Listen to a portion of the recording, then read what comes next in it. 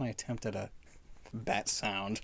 Gen 4 time. You know Cyrus, the cool guy, the Giga Chad himself?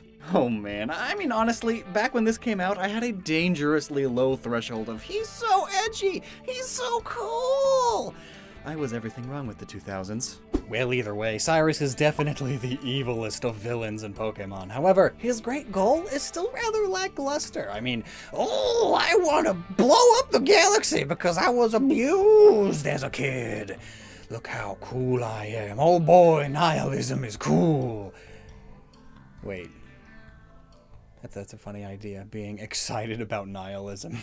But his whole shtick is that friendship and relationships are not cool. They are no good. Emotions are no good. The good is not worth the bad when it comes to the trades off of being human. Ooh. This is exactly the problem I have. If he truly believed this one-time Power Rangers villain of a plot, if he truly absolutely believed that, he would not have a Crobat. Because last I checked, which was 5 seconds ago, Golbat evolves into Crobat with friendship. It is a friendship evolution, which is exactly the opposite of Cyrus's whole nihilism viewpoint on life. If he truly only sees Pokemon as tools, a means to an end, and that friendship is meaningless and nothing, why then would this Pokemon of his evolve with him as the trainer?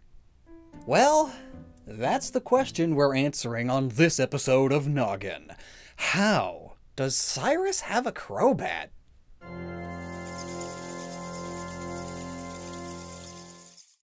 So I have this problem about me on the internet. It's pretty personal, but it's time that you hear about it. I am losing my battle against password management. And I'm not kidding. I feel like every single time I need to log into certain accounts, I have to make a new password. And don't even get me started on the sites that force you to change your password every 6 months. There are only so many numbers! Oh, the struggle! I'm too old for this. But thankfully, today's sponsor has me covered. That's right, the ultimate in password technology services. Say goodbye to the days of looking and digging for hours through text documents and sticky notes for that one password, because NordPass keeps them all safe and encrypted. Credit card info too. It's a big step up in security. I mean, it even has phishing protection services, scanning for specific types of password and credit card information scams. And it generates complex passwords for you too. Plus, it lets you safely share passwords too, to give friends access to things like premium videos, remake accounts. And best of all, if you use the coupon code Gnoggin, you get 70% off of a 2-year premium plan with an added month for free. So that's over 2 years of protection at 70% off. So stay safe out there with NordPass. Link below. So, Cyrus's Golbat evolves into a Crobat. Let's first figure out how exactly this evolution works. So you have yourself a Golbat, which was a Zubat to begin with. But no one loves Zubat, which is why, when it's a Golbat, it starts to get excited. Maybe friendly, even. It develops eyes because it's finally hanging out outside of caves with you. And you take care of it, making sure it doesn't faint often because you care about it, and you give it tasty treats because you care about it, and it starts building a bond with you because you care about it. It's a bond of friendship.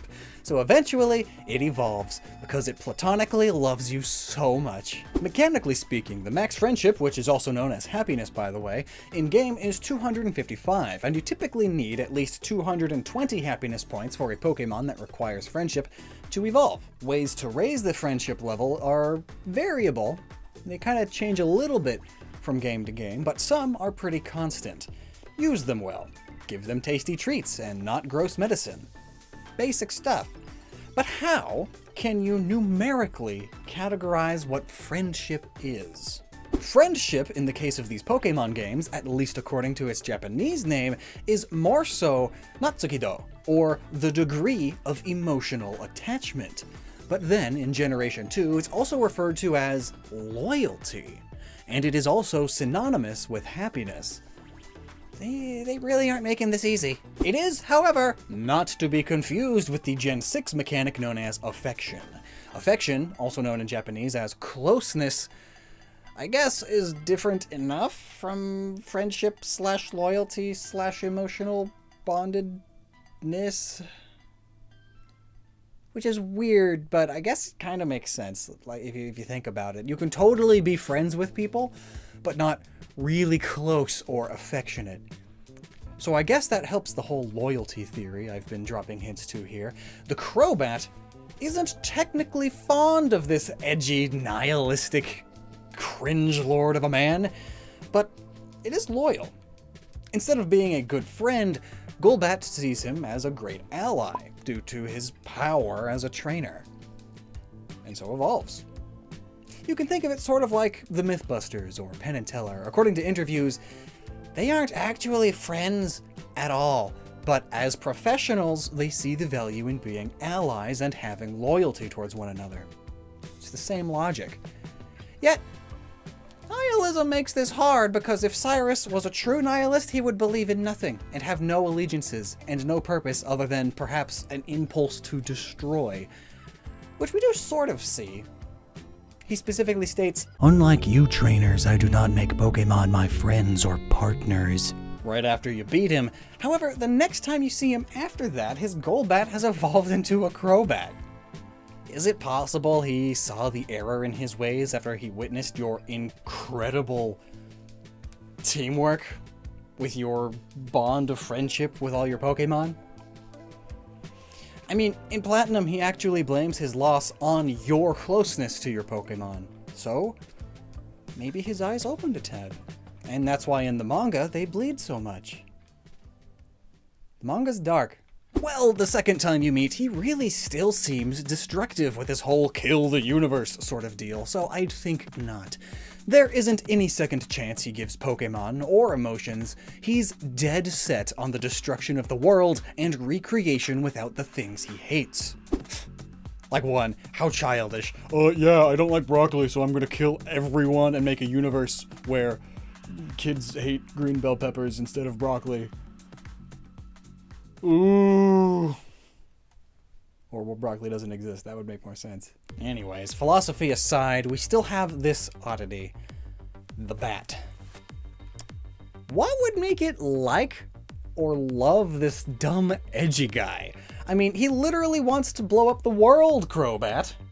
The world. You are a part of the world, stupid.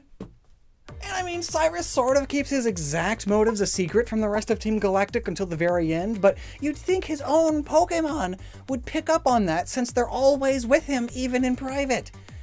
I mean, I guess the Golbat could just really want the same end of the world too. Maybe the Golbat turning into a Crobat, maybe it too is all doom and gloom and mid-2000s edge. Stockholm Syndrome also comes to mind. The name comes from the Stockholm incident that took place in Stockholm, Sweden, where a bank robbery turned dangerous.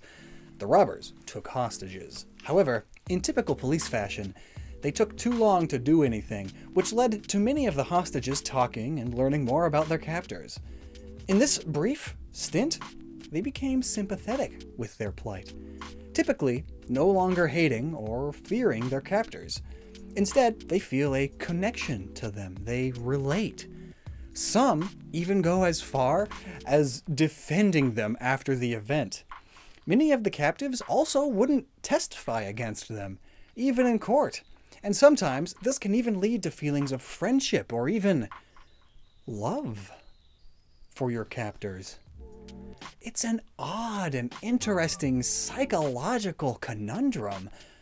So could that be what happened to this Golbat turned Crobat? It's trapped with Cyrus against its will, and it's come to see Cyrus as a friend because of Stockholm Syndrome? And why do people do this? What are the reasonings? And why is the inverse called Lima? That's almost Ligma. Good lord, the future is gonna suck. I mean, look at all of the updog. Some psychiatrists believe that this syndrome is the body's way of survival. Instead of flight or fight, the body goes into a freeze and appease mode. It also prevents future trauma by blocking out the memories of abuse. It actually also happens with children when they are being abused by a parent. they can still form a loving attachment to their parent. It's a defense mechanism against the pain. The dissociation prevents them from fully realizing what has happened. However, with Stockholm Syndrome, it's typically a life and death situation. Those who have studied the syndrome believe this odd bond is created when a captor threatens a captive's life, waits and thinks about it, and then chooses not to kill the captive. This then means that the captive might feel relief at the removal of the death threat. And this is then altered by our dumb monkey brains into a feeling of gratitude toward the captor for giving you your life back. Essentially, if you were kidnapped by a person and they threatened your life away, they took away your prospective future. They're gonna kill you. And then they give you your life back. They drop their weapon. Dumb monkey brain says, thank you. Thank you for not killing me. You gave me my life back. Everything in my life that I do from now on is thanks to you giving me my life back, even though you were the whole reason it was threatened in the first place, but dumb monkey brain. So dumb that sometimes the opposite thing happens too, where the captors begin to feel sympathy and friendshipy, lovey feelings for their captives. Or the other way, where the captives just straight up hate their captors, maximum style, forever. Which might really be the normal response in the real world that we should do more often. But that doesn't make for as good of movies, I guess. But back to Pokemon, is Golbat's fear causing it to think it's in a happy relationship with Cyrus? Well, that could be. But that, specifically, is not called Stockholm Syndrome. Typically, that only is for hostage situations. No, the bat, in this case, isn't under Stockholm, but something like it, possibly. It relates to Fairbairn's.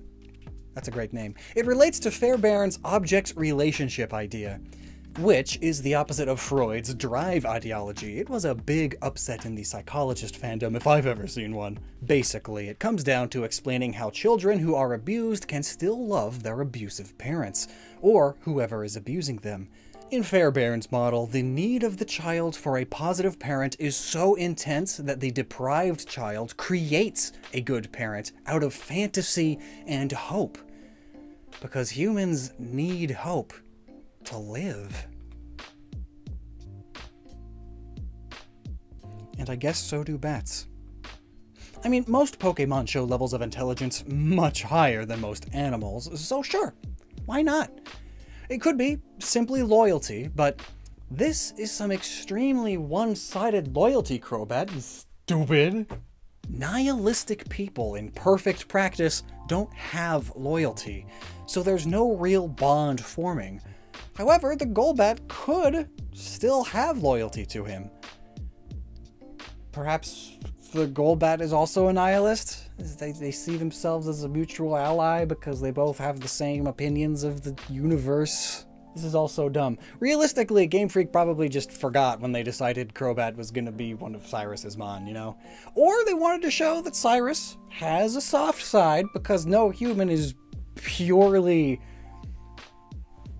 edge garbage. Well, what do you think? Is this bat trying to make its life and family work by just ignoring all of the terrible things and loving its trainer no matter what? Like a hostage? Or is it simply blindly loyal to its trainer? Or is it as simple as it too wants the death of the universe? I mean, bats are spooky and villainous in all sorts of media. Bleh. So I guess that theory works too. Well, let me know down below, and until next time, never stop using your noggin like this bat, because it's stupid.